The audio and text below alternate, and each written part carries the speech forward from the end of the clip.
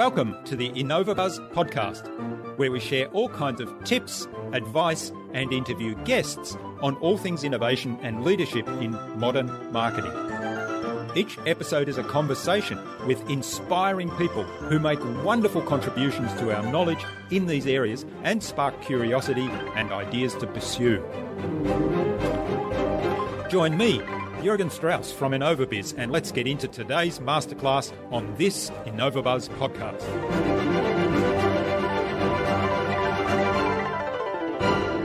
One of the things that you'll see in the research is that people who ask for quote unquote negative feedback, what the researchers mean is they're looking for things to improve, not just wishing for compliments, adapt more quickly in new roles and relationships, and they have higher job satisfaction and they get higher performance reviews. And when it comes to relationships with customers and clients, that is the way to constantly improve your collaboration together.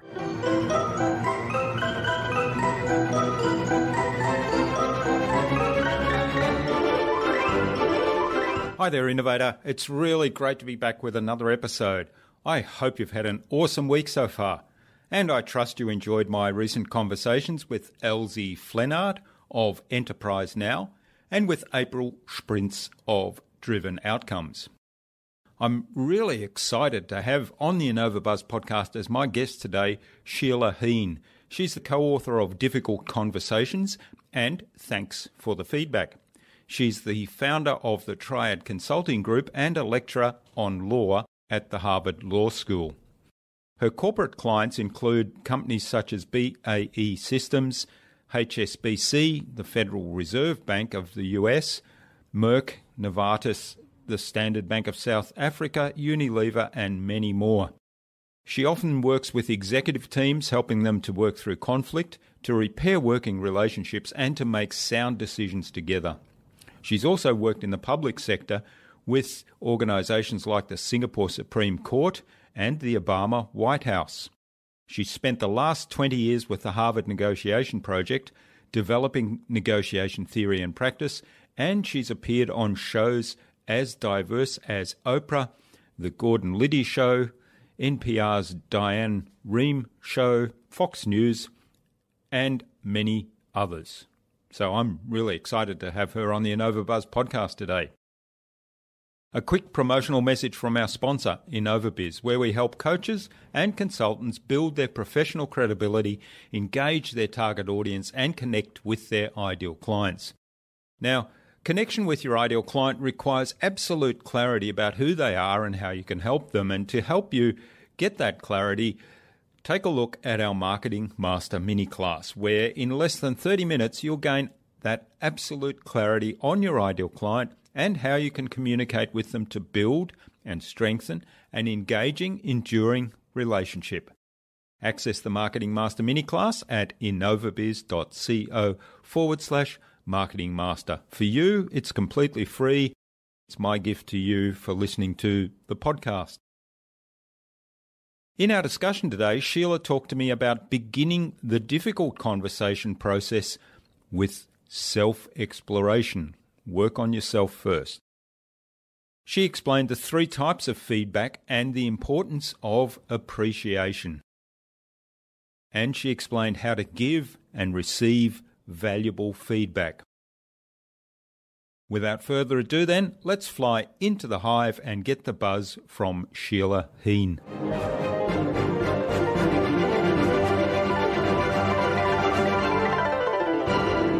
Hi, I'm your host Jürgen Strauss from InnovaBuzz, and I'm really excited to welcome to the InnovaBuzz podcast today from the greater Boston area in the USA, Sheila Heen. Sheila is co-author of Difficult Conversations and also Thanks for the Feedback.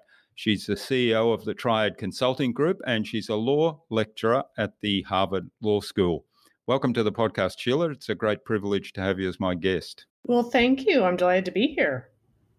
Scott Perry, who was our guest on episode 229 of the InnovaBuzz podcast, suggested that we talk with you, Sheila. So a big hello to Scott. Yes, for sure. Hey, Scott. Thanks so much for suggesting me. Now, you've spent the last 20 years, Sheila, with the Harvard Negotiation Project at Harvard, researching and developing negotiation theory and practice. So that work has provided a lot of the material for your books, which I'm really looking forward to digging into a little bit more today, particularly the area of feedback, which is something that I've done a lot of work on and I've got some opinions on, so we might compare notes there. Now, before we start talking about all things conversation and feedback, give us a really high-level snapshot of your background. How did you get to where you are today, and what were some of the key moments? Well, so I grew up in the United States in the Midwest and went to college in California and then came to Harvard for law school. And I came to Harvard Law School in part because of the negotiation work that was being done there. And so during my first year of law school, which of course is graduate school in the US, was lucky enough to get a seat in Roger Fisher's negotiation class. Roger fought in World War II and wrote Getting to Yes and founded the Harvard Negotiation Project and was just a hugely inspirational person in terms of trying to find better ways for the world to manage conflict. So I kind of fell in love with the field. By the time I graduated from law school, I had been, a research assistant and an intern and a TA and every other possible role I could persuade them to give me. And so then they offered me a full-time job coming out of law school and have kind of not looked back.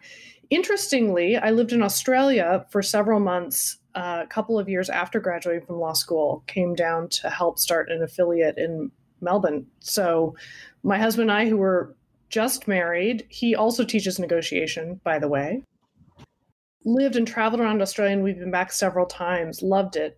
An adventure to be named Sheila and live in Australia. But other than that, it was a great excuse to meet a lot of people, but really enjoyed our time there. Yeah. Well, were you at Melbourne University? We were helping start an affiliate called Conflict Management Australasia, which is still operating in Melbourne. And so we were traveling for clients and training people there and collaborating with them. Yeah. Okay. That's fascinating. I didn't know that about you. So we came very close to crossing paths there because I'm about an hour outside of Melbourne. Oh, yeah. I have a daughter named Adelaide, partly because of our fondness for our time in Australia, in fact. There you go. Yeah. Now, when did you develop your interest in the area of negotiation and managing conflict? Trying to get what I wanted as a child. My father is a lawyer and he's a negotiator. And so getting what we wanted as a kid, in addition to just the fact that kids are natural negotiators, like they instinctively pay attention to what works and they're willing to do whatever succeeds, right? If they whine and until they get it and that's successful, well, we've just taught them to whine until they get it, right? So kids are natural negotiators no matter what. But my dad was an even more explicit negotiator as I got older. I went to him when I was probably about 9 or 10 because I had wanted a horse forever. And we, growing up in Nebraska, that was possible. We lived outside the city. And he would always say, save your pennies. So I went to him around 9 or 10 years old to say, well, if I do save my pennies, can I have a horse? And he said, sure. Later telling me, because he figured it was a throwaway line, but to me, it was a binding contract. And I got a paper route and delivered newspapers in the mornings. And 6 months later, I bought my first horse. So I think that with my dad learning to understand, what was important to him and what it would take to get what was important to me was a great training ground in a lot of ways. Yeah, that's a lovely story. Now, I mean, it raises for me the thought that, you wrote the book Difficult Conversations, and it's around conflict or potential conflict situations and where people might avoid those conversations that can lead to a resolution, or they could lead to no resolution if it's done poorly. But a difficult conversation could just be a negotiation, right? Where we think there's an outcome that we desire and maybe we can't have it. And so we avoid the conversation. Yeah. Yeah. I think you're right. In other words, when we think about difficult conversations, I think they often happen in ongoing relationships, whether those are working relationships or personal relationships. But they also can just arise in the course of a normal transaction, right? I thought this was pretty straightforward, but suddenly the way that I feel like I'm being treated and the fact that you're being so impossible is turning what I thought was a transaction into a pretty difficult negotiation or conversation. Mm. The difficult conversations work really came out of teaching negotiation and noticing that when things got heated and when the relationship started to fray, right, when trust was damaged, and people were so frustrated with each other that then the disagreement was so strong that they couldn't find a way to work together. If getting to yes talks about separating the people from the problem, what about when it feels like the people are the problem? Yeah. And that's what really turned into our work around difficult conversations to think, well, what might be different about these kinds of conversations or negotiations that would mean that we need additional insight and additional skill. I mean, I think people think of the word negotiation as meaning a very formal sort of process, right? Labor management negotiations or buying a car or a house or whatever. And of course, those things are included, but we really think of negotiation as any time you're trying to influence someone else. So in that sense, it's all around us, right? It's every relationship that you have in your life. Yeah, that's right. Yeah, well, we had a quick conversation this morning that was a very simple thing, but essentially it was a negotiation. It was my daughter. I arranged for our bikes to be boxed and unassembled because we're going on a tour tomorrow. Nice. And she said to me, "Oh, did you make sure you measured my seat height? Because it's important that my seat's at the right height." And I said, "Well, I've got tape on mine. Didn't you put tape on yours?" And then she said no. And then I said, "Well, I'll organize a tape measure because she knows exactly the height it needs to be." So I said, "I'll organize to throw a tape measure into the bag." So that was it was just a simple conversation, but essentially it was a negotiation. It was a negotiation, and sounds like it was sort of starting to have a couple of the hallmarks of particularly difficult conversations, which is sort of whose fault is it? Yeah. If her bike was disassembled improperly, I think she would say, carelessly. Yeah. She's saying, "Dad, did you mess things up?" And you're saying, right. "Well, didn't you have tape on it?" Yeah. Any idiot would have tape marking where their seat should be, right? It's not my fault, it's your fault. But you quickly move beyond that to think like, well, all right, is there a solution here that would simplify this? But I think you're right when there's sort of a quick retort and things start to get just even a little heated. It's like, well, hang on one second. We're already into kind of the question of blame, which then can often escalate things further. Yeah, that's right.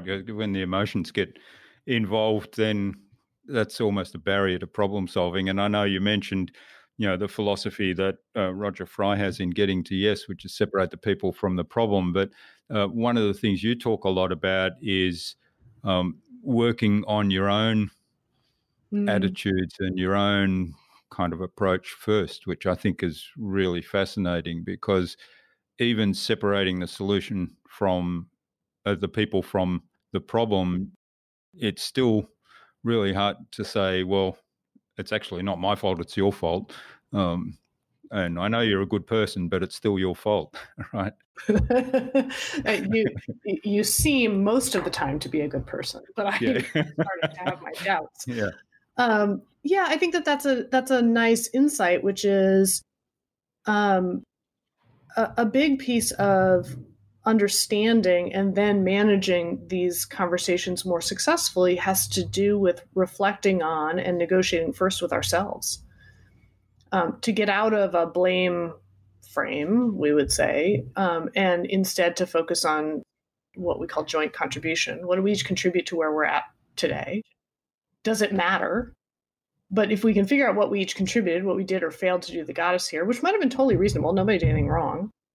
But that tells us what we'd have to do differently next time so that it actually helps us turn that corner from blame into more constructive problem solving. And it encourages us each to take responsibility for our part in it. But I've actually got to negotiate with my internal voice, what I'm thinking and feeling first, if I'm going to actually help the two of us turn that corner. If I could have written a book that would have magically changed the other people in our lives, I definitely would have written that book.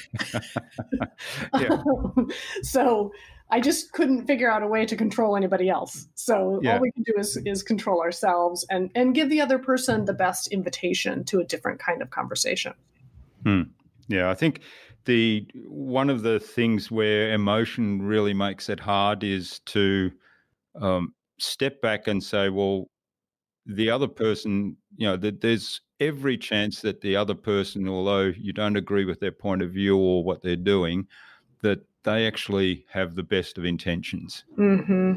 And that, I think that's the difficult bit to kind of come to terms with. And then once you accept that, then you say, okay, well, why am I reacting the way I am to what they're doing, which comes from the best of intentions? And how can I change my approach? Well, and also that pulling apart of intentions from impact, meaning well-intentioned people have bad impacts on each other all the time, right? I was trying to be helpful, and instead I actually hindered things. And I think one of the things that has helped me is to pull those two things apart and to actually hold each of them equally and on their own merits. In other words, the fact that you had good intentions is important. I can decide whether to believe you, of course. Other people's intentions are invisible to us. That's part of what's hard. Like, what are they up to? Did they do that on purpose? So holding intention separate from impact means remembering, I don't actually know. People often say you should assume good intentions. And I think that often it's true that people have good intentions, but mostly I should just assume I don't know. I don't know, and probably they're good, but whether or not they're good, we need to talk about the impact.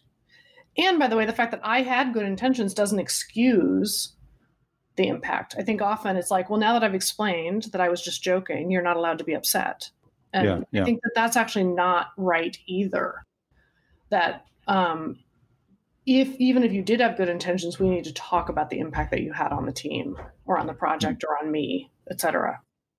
Yeah. I think that's a great point to focus on the impact, because as you say, you can make an assumption about the intent, and often the default assumption about the intent is bad, and then you lose focus on the actual impact. And focusing on the impact probably is a step to move in a positive direction.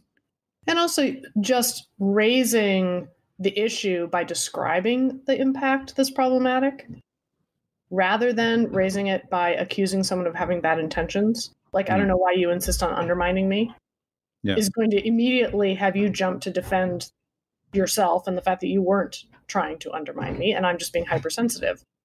But if instead I say, look, I was surprised when you interrupted in front of the client to, re-explain things. I don't know whether you were aware that you did that, like what was going on from your point of view. One of the reasons I'm raising it is that I think it did actually change maybe how the client saw me, or I was worried about that. So that's why I wanted to talk about it. So I'm being very careful to pull those apart and talk about each of them. Talk about each of them in a way that I can speak to. I can definitely speak to the impact on me. Yeah. But I can't say for sure what your intentions were, so I want to be careful not to do that. I can put that out there as a question. And it's a lot more specific in terms of the effect it's actually had, which I can't argue with. Right, exactly. It's the effect it had on you. That's right, exactly. And that's why that's why it's chilling innovation, and I don't tell you any of my good ideas because you interrupt to actually ruin them. Yeah. Yeah. Well, kind of as a natural segue into feedback, because I think to take that approach to a potential conflict situation and to have that conversation, that is one form of feedback. And I know in your book, the subtitle is The Science and Art of Giving Feedback. So I'm fascinated how you see, those two things, how you see there's a science to feedback and also an art to feedback. Yeah, well, I think that probably one of the things that you see in both of our books, both Difficult Conversations and Thanks for the Feedback, and maybe this is the legal training in action, which is that they are highly analytical books about soft skills and relationships. So we're really pulling apart what is going on and what are the patterns that we see. What are the landmarks to look for in terms of the elements or dynamics of the feedback or the difficult conversation? And then that helps you know what kinds of skills that you need to hone or how you need to show up in the conversation, including the negotiation you need to have with yourself in order to do that. And that's the art piece of it. In addition, the field is just such a deeply interdisciplinary field in and of itself that we have to be reading and learning across, all the social sciences, right? Behavioral economics and sociology and psychology. We need to be reading in the neurosciences. We need to be taking a look at the ways in which sort of influence and persuasion, what's the latest research there. And so a lot of what we're doing is that we're reaching out in all directions to try to understand what are the different things that influence what we can learn about this. So feedback, it's funny, and I'm interested in your opinion on this, because typical scenario is, let me give you some feedback. And then immediately the other person goes, right. Yeah. It goes very defensive, close down all their listening facility and bracing for some piece of criticism. So what's your take on feedback that, that's kind of people's general perception of what is meant by feedback? Yeah. So one of the challenges we had was that we were trying to write a book about feedback, and feedback is just the word itself is something nobody really wants to spend any time with. It's come to be kind of a bad word because it ends up being correlated with some really painful experiences that we've all had. So I do think that as human beings, being on the receiving end of feedback sparks a set of triggered reactions to that feedback. And so what we found is that when feedback is incoming, we have three kinds of different triggered reactions, and that those triggered reactions themselves mean that we shut down and dismiss the feedback. Or we're assessing it right away to decide, is this right or is this wrong? And if I can find something wrong with it, thank goodness, now I can set it aside and relax and go on with my life. Or if I can't find anything wrong with it, and I think it might be right, it's really devastating in many cases. So I think that part of the learning for me has been to just recognize the triggered reaction, which is normal, recognize that I'm trying to spot what's wrong with it, but also that I'm always going to be able to find something wrong with any feedback I get. And in fact, it might be 90% wrong, but the last 10% might actually still be valuable to me. And so it's not a simple black or white, it's right or it's wrong. Instead, any feedback I get, I need to be sorting. First of all, understanding, which is more challenging than it seems, and then sorting for what may or may not be valuable to me. And that involves much more dialogue, actually, with my feedback giver. And it also means that I may hold on to it and think about it for quite a bit longer. Or I may come back to the person and say, I have really thought about it, and I'm not going to take that advice, at least not for now. But we're at least having a better conversation about it. Yeah. So with feedback, what are your suggestions as a feedback giver, how to give good feedback? Well, the first thing is to understand that we actually lump a whole bunch of different kinds of feedback into this word feedback, right? So we throw around this word, but there are actually, we think there are at least 3 different types of feedback that have actually very different purposes. And part of the trouble we have, whether we're a giver or receiver, is that we mix them up. So the easy way to remember the 3 different kinds is the acronym ACE, ACE. The A is appreciation, which just says like, I see you, I notice what you're doing, it costs you to deliver this to me, like matters to me. I value what you bring. I value your advice. Appreciation has a big impact on engagement and persistence and morale. And it's often in short supply. And if I feel underappreciated by someone, it's really hard then for me to take any of the second type of feedback from them, which is coaching. So the second kind of feedback is coaching, which is anything designed to make me better, more effective, more efficient, more knowledgeable, a better teammate, a better leader, etc.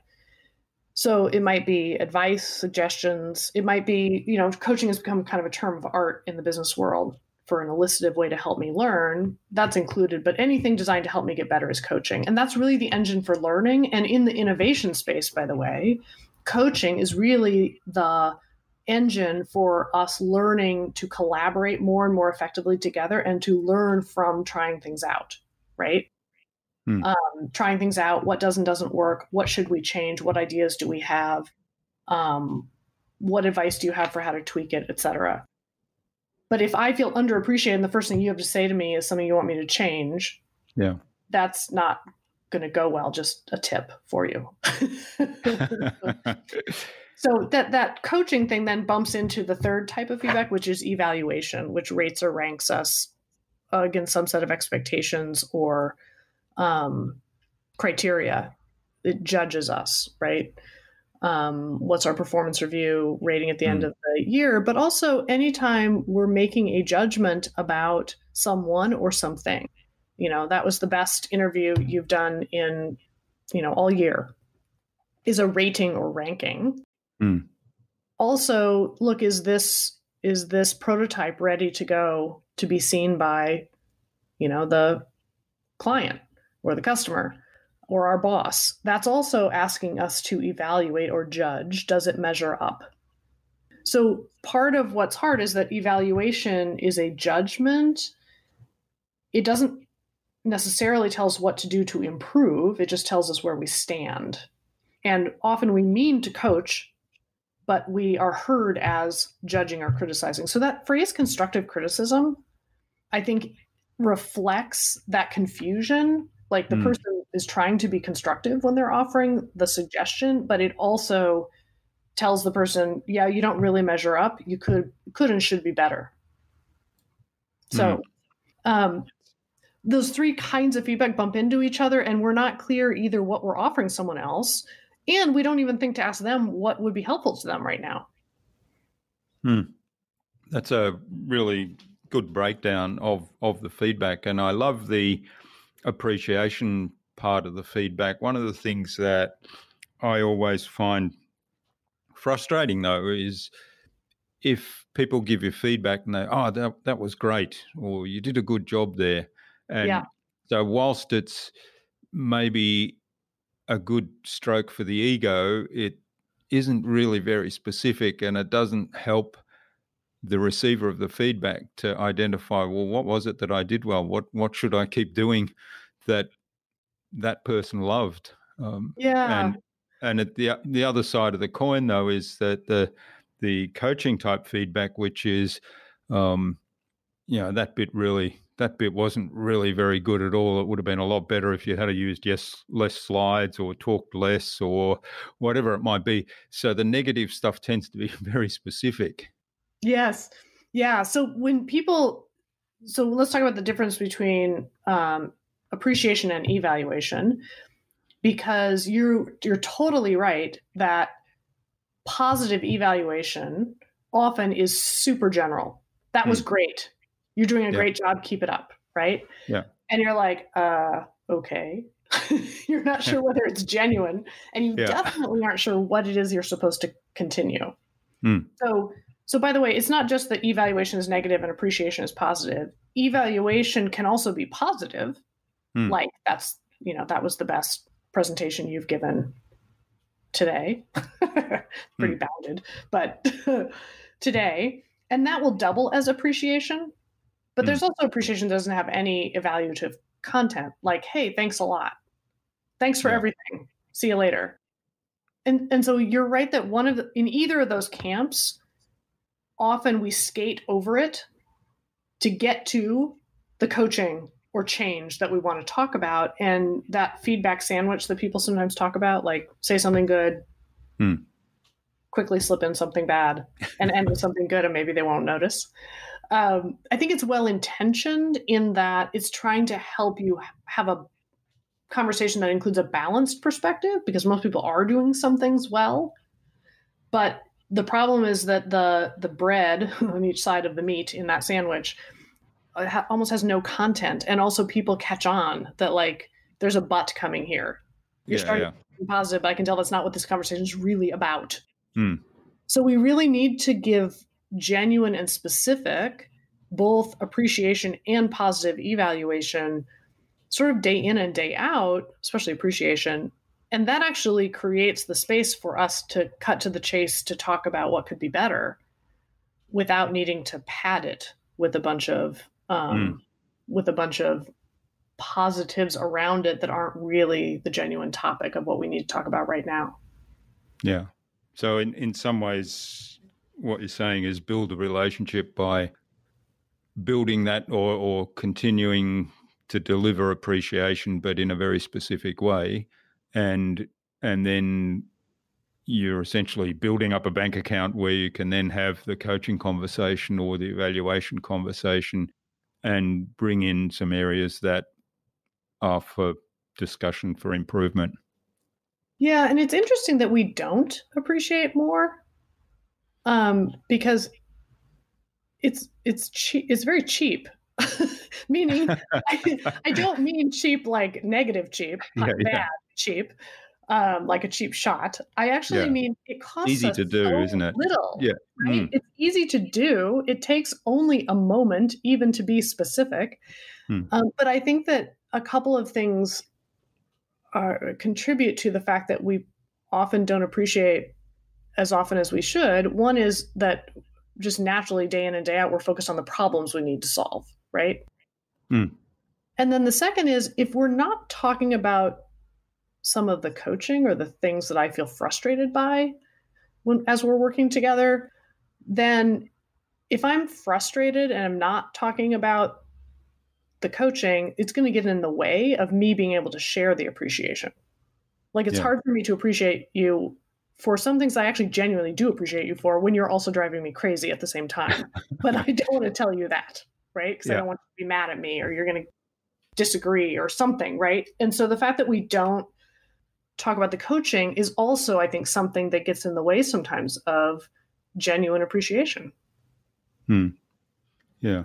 And we talked earlier about working on yourself first in negotiations. And if you think about it, it's pretty much the same for ourselves, because we don't take time to celebrate a success or celebrate something that's done well, or even to keep note of it. And yet, as soon as something goes wrong, we said, I should have done that better, or I should have done that different. And we kind of beat up on ourselves. And when somebody asks, how you going, we often respond with, well, I'm okay, but, I've just had this really bad experience. And yet, you forget about all the good stuff that is there as well. Yeah.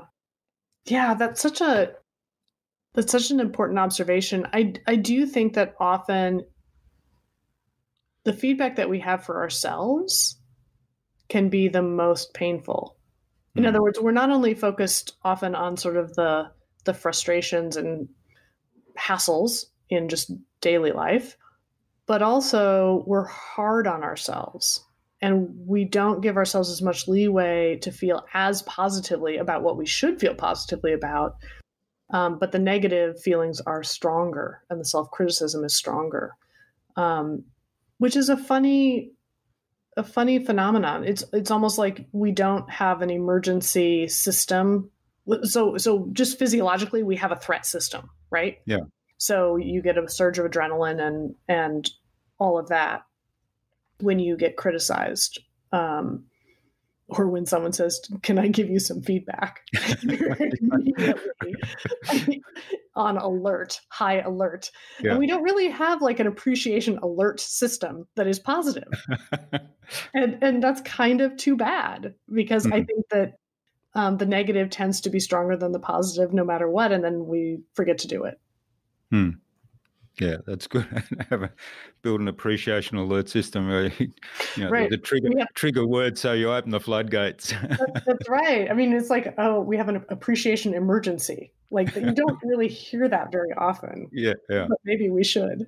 All right. Well, this is really fascinating, Sheila. I could go on talking feedback and giving and receiving feedback. I guess one question before we move on to the buzz, receiving feedback, what steps should each of us take to be able to receive feedback in a way that, it could be helpful?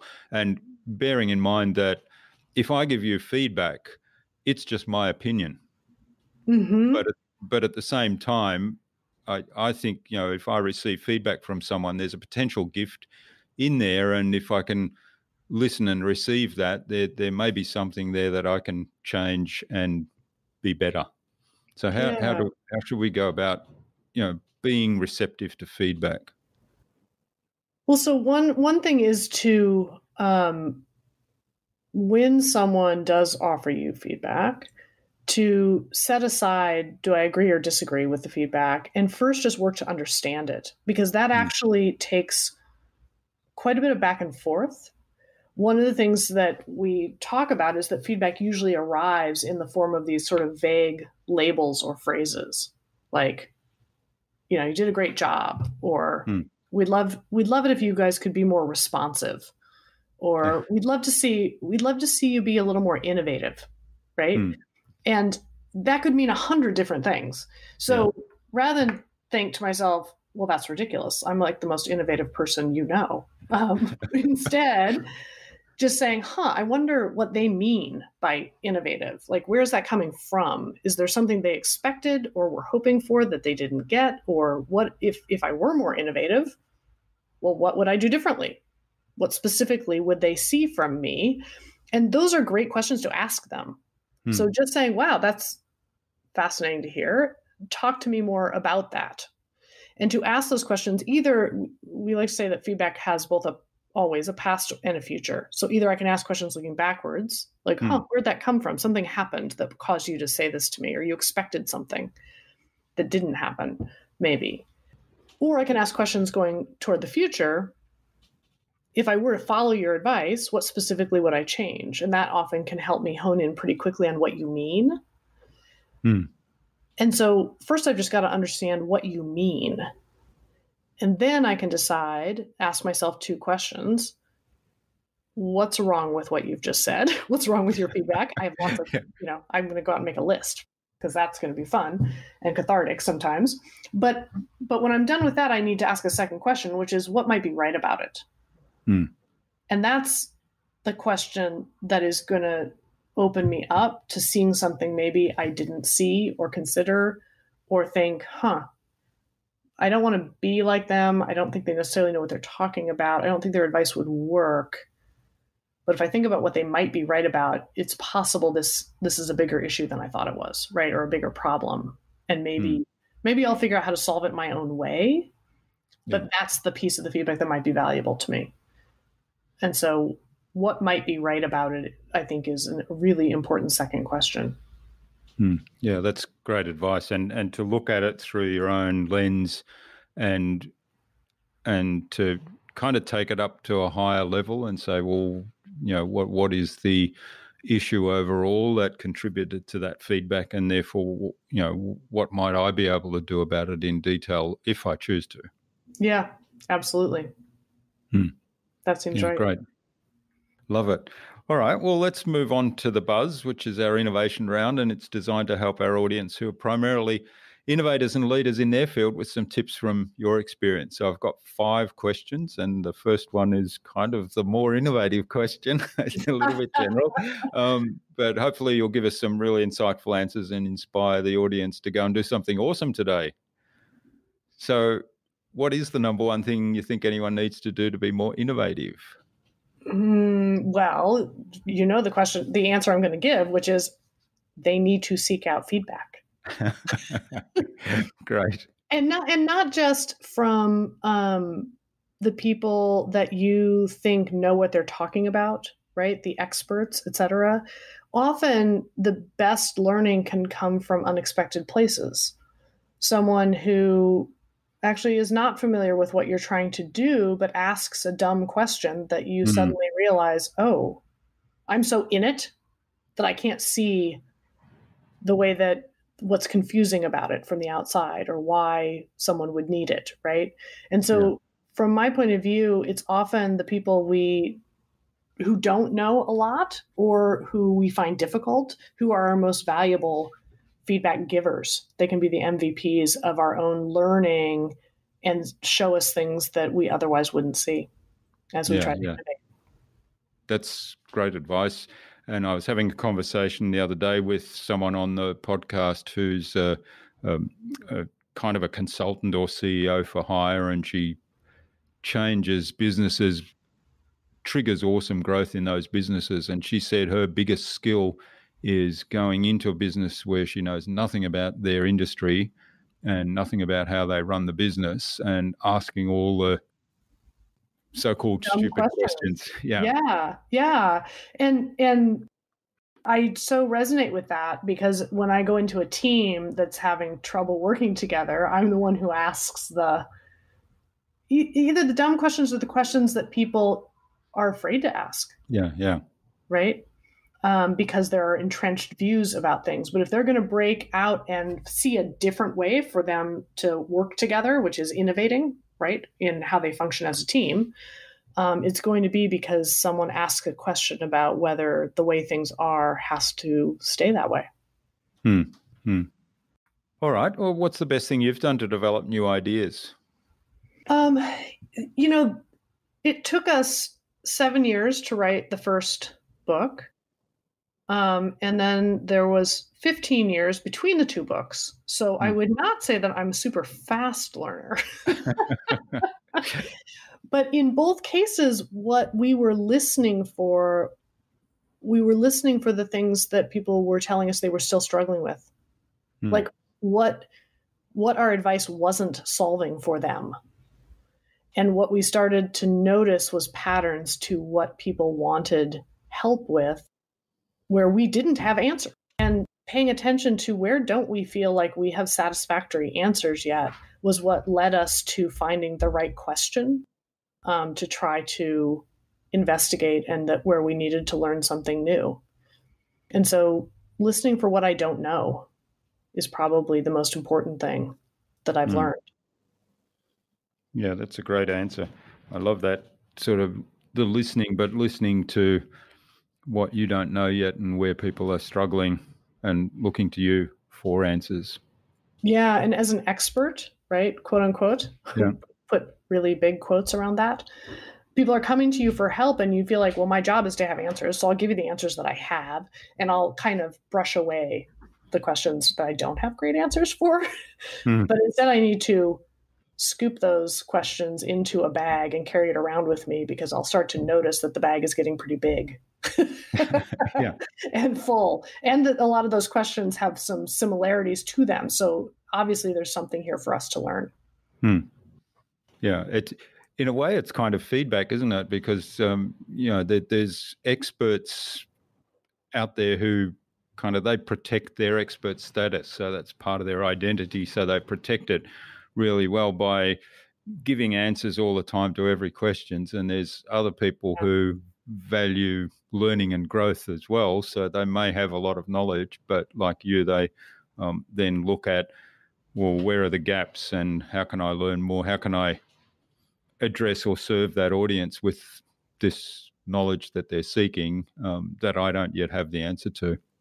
Yeah, and I think that whoever you are, whether that's officially your role or not, feeling confused and feeling at a loss to help someone else who wants your help is not a comfortable feeling, no matter who you are. Yeah. And I think that what I've learned is to lean into that feeling a little bit and see it as maybe this should be an exciting feeling because it's telling me there's something here that has the opportunity for me to learn something new. So to sit with that discomfort and confusion rather than to brush it away. All right. I love it. Yeah. Do you have a favorite resource you use most often? Well, that's a good question. Probably the resource I use most often is people I think are smarter or more knowledgeable than me. And that is humbling, right? To realize I could research this, but the fastest way for me to get a handle on this is actually to reach out to somebody who I know navigates this better than I do and ask them, hey, do you have 15 minutes just to school me on this? Yeah. And it changes our relationship, number one. But number two, I get not just the information, which I could have gotten from lots of other sources, but I actually get their wisdom and experience and learning all packaged up with the information. And that actually is worth its weight in gold. Yeah, that's great advice, reaching out to people at a human level. And as you say, there's not just the information, but the insights and the interpretations and the whatever colorations might be there that make the particular thing work in that expert's hands. Absolutely. And of course, their view is going to be biased because, there's that saying, all advice is autobiographical, right? It's filtered by our own experience and the way that we've made meaning out of it. So, of course, I'm listening for that also and thinking, well, what do I want to take away from this that might be valuable to me? And what do I want to hold with a little bit of a grain of salt? But either way, I learn a huge amount about whatever the topic is that we're talking about, but also about them and about myself. Yeah, wonderful. All right. Now, what's the best way to keep a client or a project on track? Ask the client for feedback. I have to say that I think the question that we often use to ask people for feedback, which is, hey, do you have any feedback for me? Is a natural question, but it's actually not an easy question for anybody to answer. So they say like, no, everything's great, et cetera. And then, of course, they stop using you. And you think, well, God, I asked for feedback. They didn't give it to me. Instead, what I try to do is I try to ask periodically for one thing. Hey, what's one thing that if we changed it about the next time we do this together would make it even better from your point of view? Or what's one thing that if I am able to get to it this week would be valuable for you? That what's one thing question is super easy to answer. It's really clear what I'm asking for. I'm not fishing for compliments. I'm asking for what I can actually improve. Give me a little bit of coaching about what would have a big impact on you, a big positive impact on you. What would be most important to you? I'm learning something about their priorities. And also I'm constantly improving how we're collaborating together and what I understand about them. One of the things that you'll see in the research is that people who ask for quote unquote negative feedback, what the researchers mean is they're looking for things to improve, not just fishing for compliments, have adapt more quickly in new roles and relationships, and they have higher job satisfaction and they get higher performance reviews. And when it comes to relationships with customers and clients, that is the way to constantly both strengthen and improve your collaboration together. That's fabulous advice. I mean, it's basically making it very specific from the question point of view, such that the person is invited to give very specific feedback, and there's parameters around the expected answer, if you like. Yeah, and in the early stages, they can decide how much risk they want to take, right? Being honest with me. But what I'm also doing is I'm signaling that throughout our relationship, I am expecting that if there's an issue, you'll raise it with me. Yeah. And so that when they do raise something that I didn't even see coming, they feel more welcome to raise it, right? Because I've signaled, like, whatever it is, we'll sort it out. So it doesn't have to be a big deal. It doesn't have to be a difficult conversation. It can just be some joint problem solving. Yeah, I love it. All right. Now, what's the number one thing anyone can do to differentiate themselves? I think that often we think that to differentiate ourselves, we have to know something unique. I have to be smarter or more knowledgeable or more well-connected or something. And certainly if you have that as a differentiator, like, make the most of it for sure. For as long as it lasts until somebody catches up and passes you and does it better. But the thing that I think is underplayed is what it's like working with you. So there's that old saying, it's not what you know, it's who you know, which I always hated because it felt so unfair. And what I've learned over time is that in reality, it's a little more subtle than that. It's who knows what you know and would recommend the experience of working with you. So, the network means that they bump into one of your clients or customers, bumps into somebody who's a friend of theirs who has a similar problem. And they say, you know what, I have exactly the person to call because this is right up her alley and she's awesome to work with. And that is what's going to bring new business in the door. So that combination of being not just knowledgeable, but also really easy to work with and to solve problems with as they come up is a killer combination, not just for the project you're doing now, but for the word of mouth that follows you. Yeah, I love that. And it kind of speaks to the whole idea of that it's equally important to focus on the experience that your client is having with you as it is to focus on delivering the knowledge or know-how that contributes to their success. Yeah, and I think the conventional wisdom says that, if you're the expert, if you're a diva, if you're better than everybody else at the top of your field, et cetera, well, then it doesn't matter if you're a jerk, right? And people will point to Steve Jobs and everybody else, but I will tell you, I would not have wanted to live his life. And the number of, times he got fired and alienated and all of that. So I think that actually it works in the other direction. The better you are, the more it makes a huge statement when you're actually a really easy person to work with, which doesn't mean that actually you're saying yes to everything the client wants. It means you're helping them think carefully about trade-offs and they trust you when you say, actually, I don't think that that's going to get you what you want.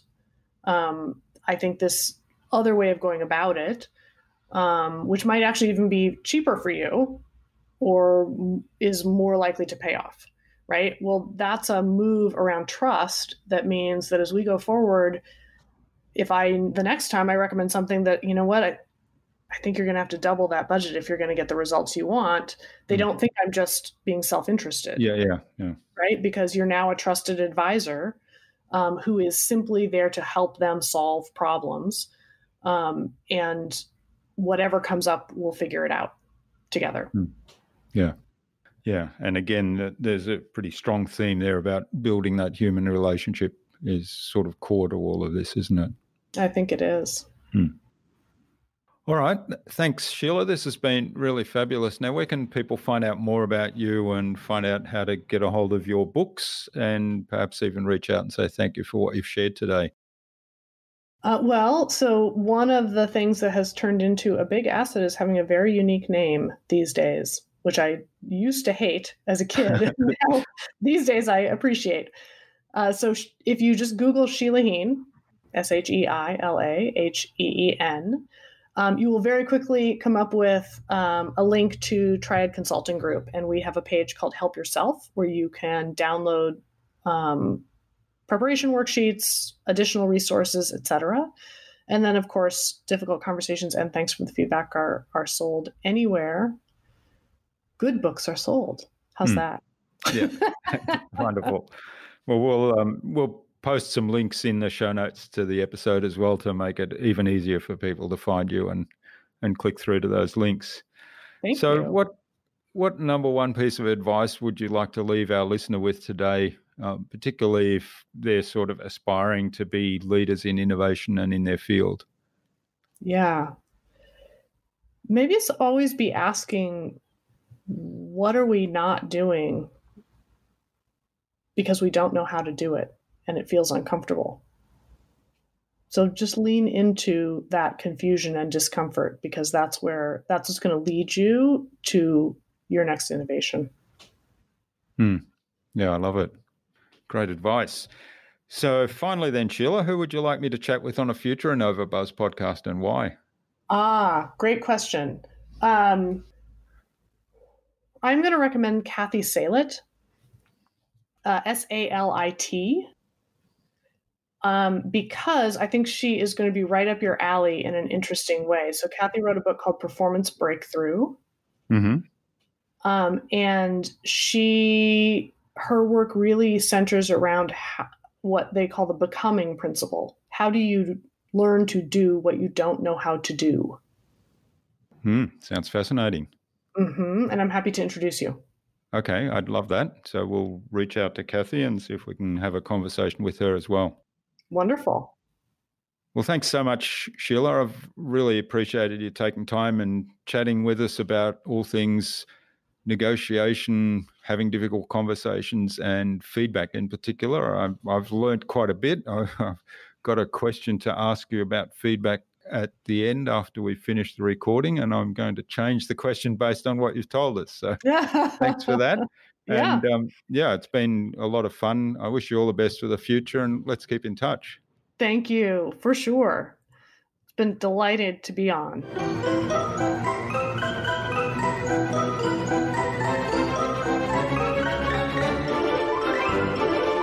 Well, wasn't that an engaging and informative conversation with Sheila? I hope you really enjoyed it as much as I did and took something away from her episode.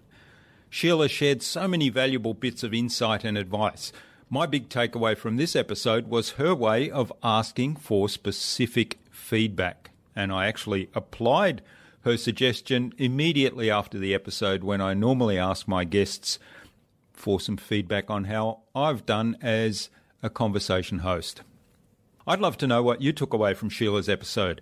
Leave a comment below the blog post, which you can find at innovabiz.co/Sheila Heen. That is SHEILAHEEN. All lowercase, all one word, innovabiz.co/Sheila Heen. You'll also find contact information for getting in touch with Sheila there, as well as links to the Triad Consulting website and the free resources Sheila mentioned, as well as links to Sheila's books. Sheila suggested we have a conversation with Kathy Salit, author of Performance Breakthrough, A Radical Approach to Success at Work, on a future InnovaBuzz podcast episode. So Kathy, keep an eye on your inbox for an invitation from us to the InnovaBuzz podcast, courtesy of Sheila Heen. Remember to check out our Marketing Master mini class at innovabiz.co/Marketing Master. It's completely free for you, my podcast listener, and accessible without even giving me your email. But most importantly, in less than 30 minutes, you'll gain absolute clarity about your ideal client and how you can communicate with them to build and strengthen an engaging, enduring relationship. And if you'd like our help to go even deeper into marketing mastery, or our help with putting together your very own podcast and producing that for you, then send me an email to jurgen@innovabiz.co, and we'll set up a quick call to have a conversation and find out if we're indeed a good fit for one another. Tune in again next week to the InnovaBuzz podcast. We've got some more fantastic guests lined up, including Sarah Anderson of Visibility Co. and Joey Coleman, the author of Never Lose a Customer Again.